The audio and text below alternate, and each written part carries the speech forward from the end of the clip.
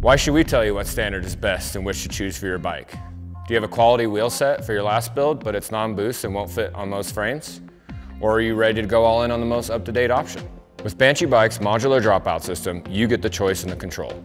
The Generation 2 dropouts come in 142 non-boost and 148 boost in both compact and long choices.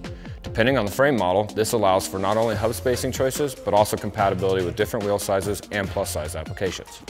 They also offer the ability to change your frame geometry between neutral and low quickly and easily without having any effect on the shock leverage curve or suspension kinematics. There is a 0.5 degree difference in the head angle and effective seat tube angle with a bottom bracket drop of 8mm in the low setting. You can even run a mixed wheel set. Be sure to check our website for mold geometry and how your frame is affected. Install the dropouts loosely first, then install the wheel and axle. Tighten the axle to 10 Nm and then tighten the 4 dropout bolts to 20 Nm.